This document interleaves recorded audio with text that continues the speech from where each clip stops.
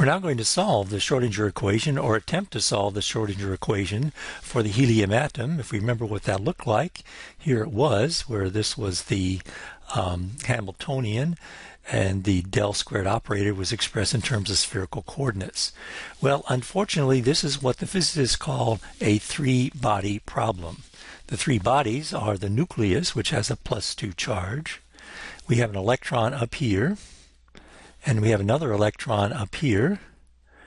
And these 1, 2, 3 bodies, they're connected by some sort of force, but there is no analytic solution to describe the motion of three bodies independently moving. That's a three-body problem. One can make some approximations and restrict the motion here to, for instance, motion on a plane, but in general, it's impossible to write down, for example, the position as a function of time to be something. You can't write that down as an equation. So one has to use approximate methods or numerical methods in order to solve Schrodinger's equation for this three-body problem. And what does that have implications? Well, let's look at lithium. Lithium will have a +3 nucleus, and here we have 3 electrons.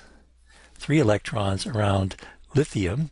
This is now a 4-body problem, 4 independent things moving subject to a central force here.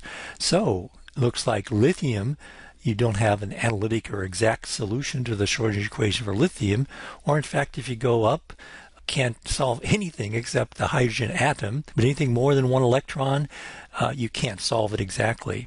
And let alone, this is atoms, and if you want to go to molecules, it's even, you just can't solve it there. So we're sort of stuck. The problem here is that you have this interaction between electrons, which makes it very difficult to solve, or makes it impossible to write down an analytic solution, is that term there. So here we are, no analytic solution to the Schrodinger equation for a three-body problem, which means we cannot solve Schrodinger equation exactly for anything other than a 1 electron atom. Well, for instance, we can do the helium ion, He+, that has 1 electron and has exact solution, or lithium 2+. And we stripped off 2 electrons. We just have 1 electron orbiting the lithium nucleus.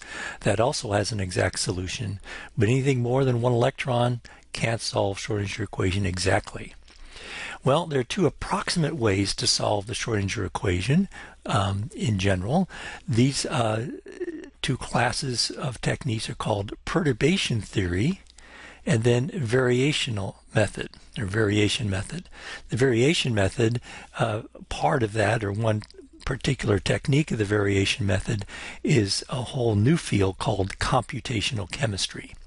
So what we're going to do in the next 2 lectures is to look at perturbation theory. Again, we're motivated to try to solve the Schrodinger equation for more than 1 electron. And then we're going to look at the variation method and talk about computational chemistry.